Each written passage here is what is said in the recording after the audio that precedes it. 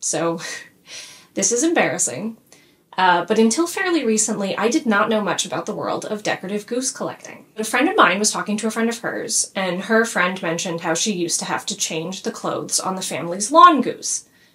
And my friend was like, what? And her friend was like, oh, you know, one of those concrete geese that you would dress in clothing. You know the kind. And my friend did not know the kind. And until she shared this story with me, neither did I. But decorative lawn geese are indeed a thing, mostly in the Midwest. And starting in the 80s, it became a trend to also add little homemade outfits for them. So enterprising retailers have been out here selling outfits to dress geese for all occasions. And one such business is gooseclothesgalore.com. Goose Clothes Galore, founded in 1981, claims to be the first to make goose clothes available for sale to the general public. That's according to their About Us page, which has not been updated since 2004.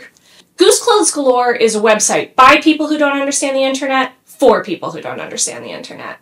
There are multiple pages on the site dedicated to reassuring customers that it is okay to buy things online with a credit or debit card. But they do offer options for you to pay over the phone or by mailing a physical check in the mail. One no longer functional page explains what a cursor is. It's the arrow.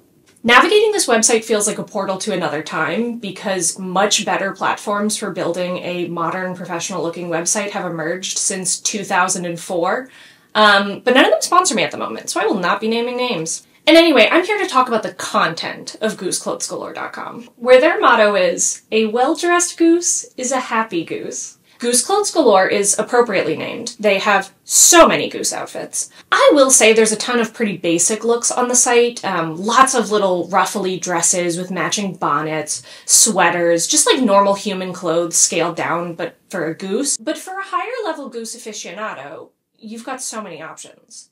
You've got outfits with more of a theme, like the witch.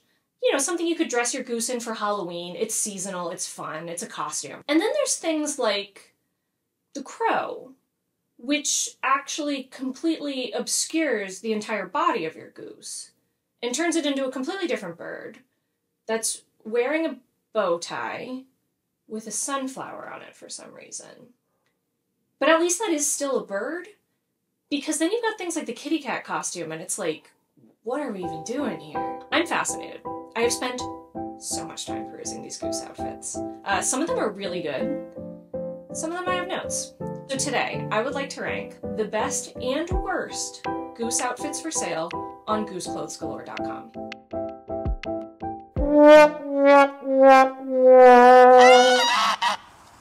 These goose outfits can't all be winners. The number 10 worst goose outfit is Ms. Mouse. It's funny to me that every goose outfit comes with a disclaimer that the design is copyright protected, but then Ms. Mouse is just clearly a ripoff of Minnie Mouse, a famously extremely copyrighted character. The Mr. Mouse is less blatant, but with Ms. Mouse, it's like, come on. The polka dots, the bow, the big gloves. The only difference is the gray ears and arms, which, to be clear, are worse. That's way worse than Mickey and Minnie Mouse. It's too much like a real mouse. It's gross. The copy for Mr. Mouse says, our Mr. Mouse is one you will want to have around. But I disagree. Number 9 is the fireman. Overall pretty good, but they completely gave up when they got to the hat. Number 8 is the doctor. I just think that this one's funny in a bad way. Like, it's poorly done in a way that makes me laugh. Those scrubs look more like a hazmat suit, I guess because it's just really hard to make clothes in the proportion for a goose. And the mask is really struggling to cover the beak. It's got a head mirror, which modern doctors don't even have anymore. I get that they're going for like the most recognizable stereotype of the profession, but it just looks like a sad piece of tinfoil. The copy for this one says that the medical instruments will vary from the ones shown, which is good because I actually wouldn't want that stethoscope. It does not look very professional to me. Honestly, with the colorway, it looks like one of those skip-it toys from the 90s. I think that the other instrument shown is one of those things that doctors put in your ear.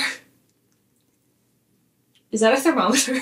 I'm reviewing goose outfits in my bedroom. Like, I'm clearly not a medical professional. Anyway, it's one of those things. But at first glance, I thought it was a vial of blood, which would be fun. Number 7 on the worst list is Little Miss Muffet. Of all the references you could make with your concrete goose, Why would you choose this one? Do you think that passersby would see a goose with a comically large spider on it and even clock it as a reference to this nursery rhyme? The outfit comes with a cup of curds and whey, which I don't think is a popular enough dish to really be recognizable, especially at this scale. And then it doesn't come with a tuffet, which I think is famously Little Miss Muffet's defining accessory. Bad concept, bad execution. I don't see why you would buy this for your goose. Number 6 is the snowman. I suppose that this is as well executed as it could be, but I just don't think the concept was viable from the jump. You really can't make a concrete goose look convincingly like a snowman. There are 2 versions of the snowman outfit. Note that the red hat snowman has visible coal buttons, indicating that it's a snowman, and the other one doesn't. It's just wearing a coat. So ultimately nothing about this reads snowman at all. The white face is the same color as the goose's head, and then the carrot nose just looks like the beak. The result is that it looks like a goose wearing a goose costume, perhaps a goose in disguise as a different, more distinguished goose. One quick note, you can actually stuff the bodies of these costumes with plastic bags to make it look more snowman-like, but I think that opens the door up to a lot of artistic expression here. Have fun with it. Number 5 is go in, bowl in. These apostrophes kill me. You can put apostrophes at the end of the words to replace the G's that you're dropping on those gerunds, but it makes no sense to just cram them in the middle of the words willy-nilly. It's not even a particularly good phrase for bowling. I feel like you hear goin' fishin', because people might be gone for the whole day, but I don't think that goin' bowlin' is that commonly used. Also, there are bowling shirts. That's a very recognizable style, but these geese aren't wearing them. Maybe it's just hard to make a bowling shirt at this scale, but could they at least, put a bowling pin on the sweater? There are male and female go-in bowlin' outfits, but the female one specifically makes this list, because I don't know why she's wearing a tam o' shanter. Number 4 is Lady Liberty. That is not what the Statue of Liberty looks like. Perhaps if you asked a European child to draw the Statue of Liberty, you'd get something like that. The real Lady Liberty does not wear the stars and stripes, and her headpiece does not look like Rick Sanchez hair. Number 3 is the Firefly. I hate it. I hate this goose. This is easily the most nightmarish costume for sale on gooseclothesgalore.com, and I disagree with their assertion that it has a funny yet friendly face. Number 2 is the pig. We need to abolish the police everywhere, starting with the inventory on gooseclothesgalore.com. Just looking at this outfit made me realize that there are absolutely homes in this country that feature a cop goose on the lawn under a thin blue line flag. This goose outfit comes with a gun, so that your goose can murder civilians and then be put on a cushy paid administrative leave. Fuck the police and fuck this goose outfit. The number 1 worst outfit is the Indian Maiden. This is the most racist outfit for sale on gooseclothesgalore.com, so it was not a difficult pick. It's just a general Native American stereotype, clearly not informed by any specific tribe. Native Americans are real people, and I don't think that the wide variety of cultural traditions of the indigenous peoples of North America should be reduced to a caricature intended as a costume for a concrete goose. Now it's time to move on to the good ones. There are so many good goose outfits to talk about. I actually ended up with more than 10 on the best list, and then also 2 honorable mentions I want to shout out. So the first honorable mention goes to one of the customizable options. Goose Clothes Galore offers a lot of different options that you can customize with your name or the name of your school or things like that. They offer a lot of different sports uniforms, or the goose equivalent, which is just like a baggy sweater, sort of loosely suggesting the concept of the sport. But I specifically want to shout out the soccer and basketball ones, because the sample team names that they use on the site are the Kickers and the Dunkers. Next, I just want to read my favorite copy on the entire website. So there are 2 Dutch costumes, a boy and a girl, that are intended to be paired together as a tribute to the Kissing Dutch statues, which is a landmark in the Netherlands. Kind of weird to buy this for your goose because you can just buy miniatures of the Kissing Dutch statues. That actually already exists and is a very popular lawn ornament. So it's a little weird to be decorating your lawn ornament as a different lawn ornament. It's kind of like if you were to dress your goose as a lawn flamingo, which you can do with the flamingo costume from gooseclothesgalore.com. Anyway, the Dutch boy just has some normal copy. It's going Dutch, then our little Dutch boy outfit is perfect for your little goose. Sure, fine. And then there's the Dutch girl copy. She is sweet. She is innocent. She is bright and cheery. She is the little Dutch girl. And that's how you sell an outfit for a goose. Anyway, let's get to the list. Number 12 is the dancing snowman hat. This is how you incorporate a snowman into your goose's outfit. Don't dress the entire goose as a snowman. You gotta go for this outfit, which comes with a solar-powered dancing snowman on the hat. The brighter the light, the faster the snowman dances. I can only imagine how cute this is. I wish that there were video of it, but I understand the limitations of the Goose Clothes Galore website. Number 11, fancy Christmas tree. Another Christmas outfit makes the list. Look how fun this is. The regular Christmas tree outfit is also pretty fun, but the fancy one comes with lights that really work. If you're wondering if there are any outfits for non-Christian holidays, the answer is no. Number 10 is country boy. Like many of the Goose outfits, this style is gendered. Country girl confuses me a little bit because she comes with a baby cow. At first I thought that her role as a country girl meant that she was actually assisting in cows giving birth. But then I looked at it more closely and the cow has a skirt and hair, so I guess it's like a baby doll. I guess country girls don't want regular dolls, they just want like rural livestock themed dolls. The whole thing was pretty confusing to me, so I'm just going with country boy. Country boy is holding a little frog that he found and it's got little googly eyes and his shirt has a pattern with little cows on it and I love him. I would love this goose as if he were my own child. Number 9, frog. Speaking of frogs, just dress your whole goose as a frog. I know I made fun of some of the full body costumes before, but I find this one so funny. Its big blank face with its mouth hanging open. The copy really cinches it for me. Your goose will get loads of smiles. No warts, we promise. When it dons our frog outfit. This full body outfit comes complete with big frog eyes, a full frog body, and is accented with a colorful bow tie for the formal frog occasion. Yes, yes, yes. Number 8 is the flower dress. There are so many goose outfits that incorporate flowers, but this one is for the bold customer who wants no subtlety. They love flowers, they love geese, they want the goose to be a flower. I do think the execution isn't great. The green dress, which is supposed to represent a stem, feels baggy and shapeless, probably because it's an impossible task to make the body of a goose look like a flower stem. But this outfit makes the list for its potential. Just picture a yard full of geese in these outfits, creating a sort of cult moment. I think it would be very fun. If I were to get into the lawn goose game, I would use mine to tell stories. When I first found Goose Clothes Galore, I immediately knew I needed to talk about it and took some preliminary notes that I then forgot about for months. One of those notes was apparently, I want the bride goose to marry Dracula.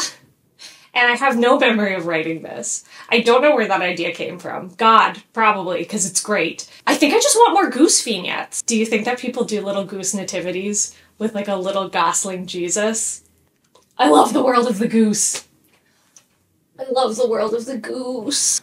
Number 7 is Sir Goose-a-Lot. I don't have a lot of commentary here, I just think it's really funny. I think it's the juxtaposition of a sword and shield and chainmail on a dopey little goose. However, just to get this out of the way, if you're expecting Lady Goose-a-Lot to show up on this list, don't hold your breath. You could pass this off as like Renaissance fair enthusiast, fine, but you're trying to say it's a 15th century lady? Don't piss on my leg and tell me it's raining Goose Clothes Galore. On to number 6, shopper.